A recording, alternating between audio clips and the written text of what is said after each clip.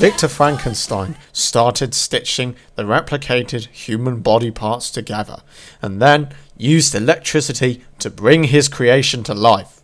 However, his creation waved about and sabotaged the machinery. Victor fled the room and the monster disappeared. To be continued. What do you mean to be continued? I was rather enjoying that. Because, Badger, first it's getting late, 10 o'clock at night it is, all because you left a mess in the kitchen, as always. Second, it took me 2 hours to clean it up again, and I was hoping to go to bed straight away, but you were eagerly wanting me to carry on reading that Mary Shelley novel. And that's what's the trouble. Oh, come on, carry on. Badger, I can't. I'll be so tired if I even try to get to the end of that book by today.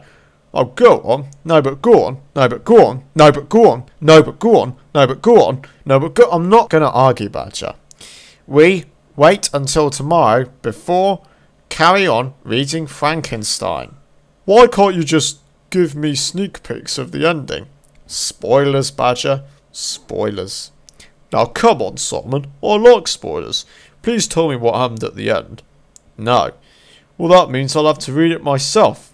No! Badger, you're not supposed to look at the book. Badger, give me that. Give me that. Will you give me that? Oh, no.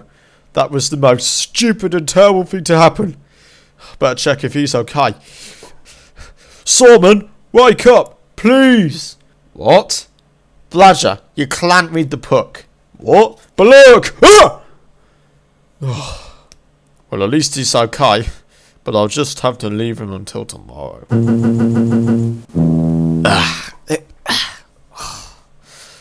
there we go.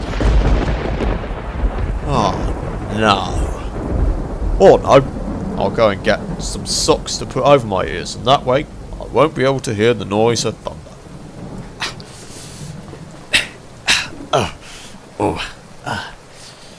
There. That's better. Finally, I can get some sleep.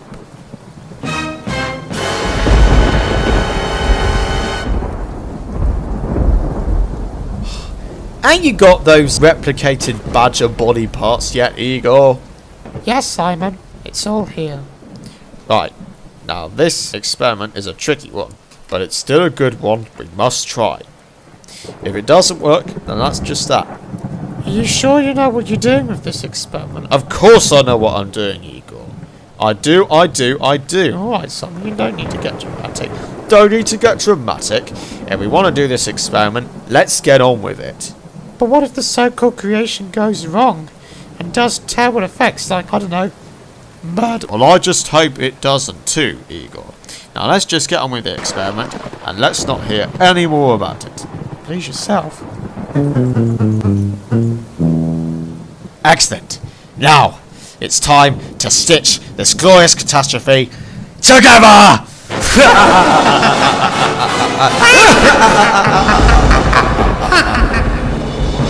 Right, you ready, Igor? Ready? Then let the creature come alive! It's alive! It's alive! I've done it!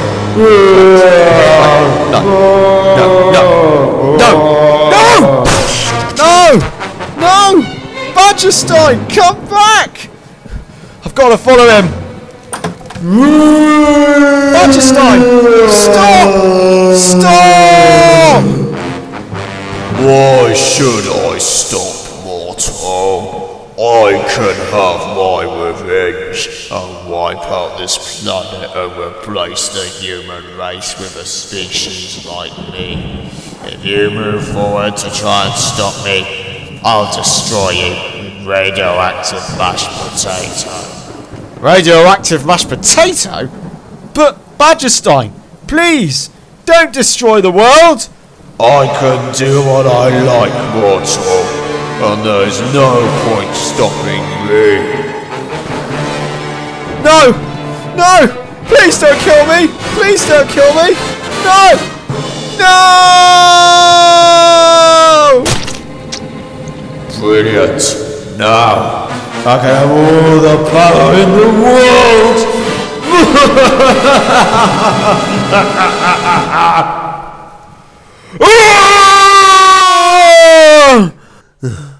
Badger, I want to word with you about... Badger, you seem distressed. Is there anything the matter with you? Badger? Badger? Talk to me! Badger? Oh no, I think I'll have to make him smell mashed potato. Ah! Oh, my foot! Oh, what hurt? Oh, you alright?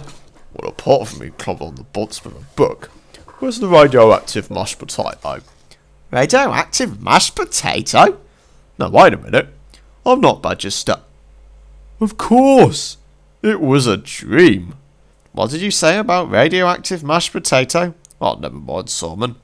Let's just say I owe you an apology for what happened yesterday. That's alright, Badger. You've been sleeping for a few hours after breakfast. Breakfast? I better go and have it! But Badge, it's nearly lunchtime! Duh.